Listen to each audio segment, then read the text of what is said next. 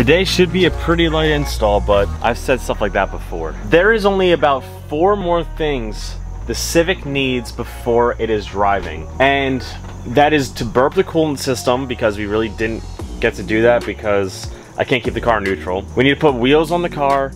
I need to put the shift linkage in, and I need to figure out the throttle body situation. But that's all we have to do, which is like easy stuff. And we gotta clean it up a bit because it's just tools and it's a mess. What is going on, guys? I hope you guys are having a wonderful day. So as I just said, we are getting very close to being able to drive this car. And if you guys watched my last video, or I don't know how many videos ago it was now, about the BRZ, before that goes in the shop for any sort of repairs or anything, it'd be kind of nice if I can get this car driving so I can drive something to work. But today we are going to be installing the Innovative Mounts shift linkage, and hopefully it's an easy install. I've done this before with an OEM one, and it's gonna be the same thing. So the main reason I can't do my entire coolant system is because right now the car is in gear, and instead of just going in there and fiddling around trying to find neutral, I'd rather do the whole shift linkage, and that way I know the car is in neutral and I know it shifts right.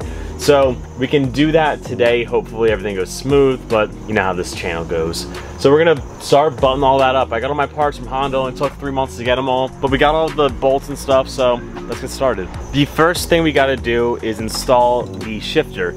And I have this adjustable short shifter I got that from CZ Mate. So check his YouTube channel out, check his Instagram out, check him out. He sent that to me. Great supporter of the channel, and also makes great Honda content. So make sure you guys check him out. Pretty much you just gotta put the little plastic cradle on, and they sent me 2 shift boots for whatever reason. So I don't know, I think they just like to try stealing my money. So just gotta get this boot on, if I can get it on, and then put some plates on, and the shifter is already in. The shifter's not a hard install. It's just annoying that you have to do it like outside of the car, but won't be too bad.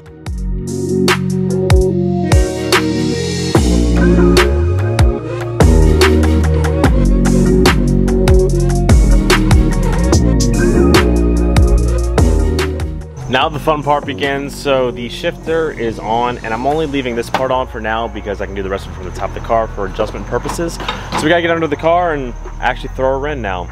This is one of those installs I have no clue how I'm even gonna show how to do it, because I got it under the car and everything. But I got a new bushing kit just off of Amazon, so put the new bushings on, got the bolts, and just bolted up to where it should be.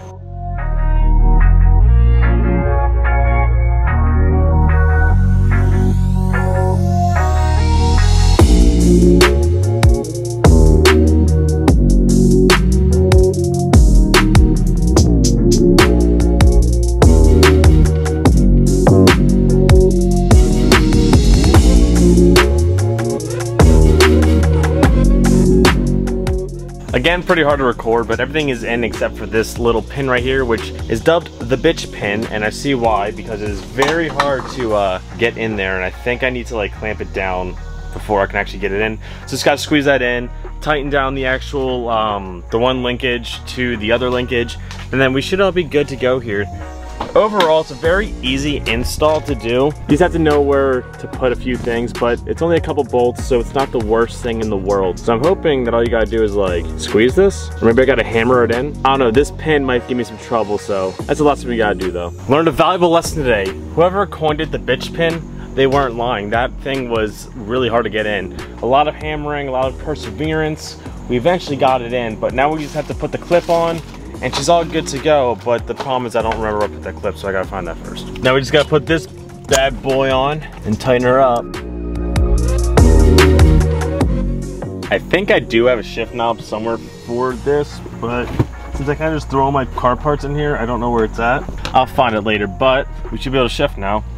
Yep, I hope I did everything right here. So first, second, third, fourth. That should... I definitely gotta play around with it a little bit. Now that my head feels 10 times lighter, it should be in neutral now. I'm not feeling fifth gear at all, but we're gonna try starting her up and seeing if everything is correct. Because right now, the axle should be turning when I start it, so.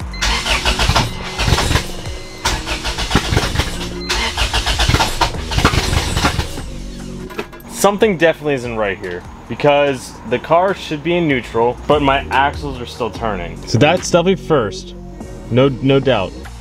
And this should be neutral. A lot of play, that's definitely neutral. But when you start the car,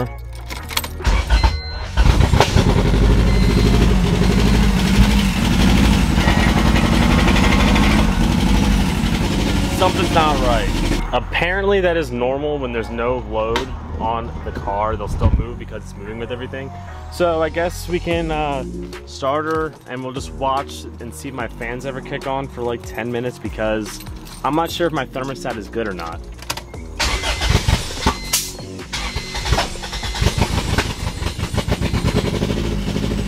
This thing is so loud.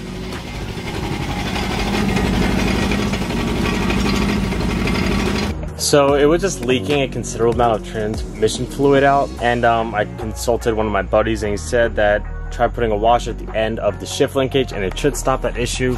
So it did again. I always take 5 steps back when I do one thing to this car. So hopefully we're good here now. I'm gonna try it again and see if there's any more leaks.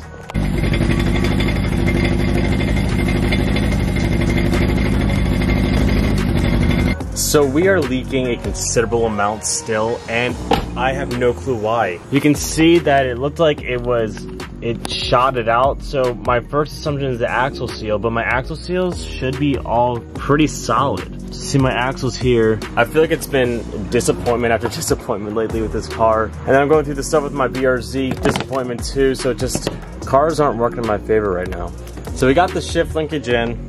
Now we're having transmission issues, and I can't get into 5th gear regardless, so I don't know if I need a new transmission or if I did something wrong, and I don't believe I did anything wrong. The fact that I can't get into 5th gear and it's throwing fluid everywhere is making me believe that I didn't do anything wrong, and it's something with the transmission and something inside of it. I might have to call a guy out here to help me out, because I know a few people that have done these swaps before that might be able to help me. But right now I'm just mentally not doing so hot. And just the way everything is dripping, it seems to be coming from the top almost, but my seals look fine and everything's wet because this one line was shooting fluid, so I did cover it. I'm just so lost right now. I should just quit cars and get a new hobby. This sucks. So after a few days of like thinking and asking around and looking at solutions, I think I found out why we're actually leaking, and it's something I have said in previous videos before, and I guess I wasn't really fully informed of the problem. So the reason it's spitting out is because my axle seals in the transmission itself are probably bad. I never changed them out originally, and I definitely should have. But you know, we never did, so I'm pretty sure I'm gonna have to change out my axle seals. So I gotta take off all my suspension again just to put my axles back in properly and get them seated in a new seal so they don't leak anymore. That should be an issue, the issue that fixes all my transmission leaking, so we'll have to drain all that and refill it and everything too. The second thing, I think my thermostat might be bad on this, because we were idling for maybe 5 minutes and the fans never kicked on. So we're probably gonna have to make a workaround, because I don't think I'm actually getting a proper leak test of my coolant, because it doesn't seem to be going down at all, because I don't think it's filtering through the whole system.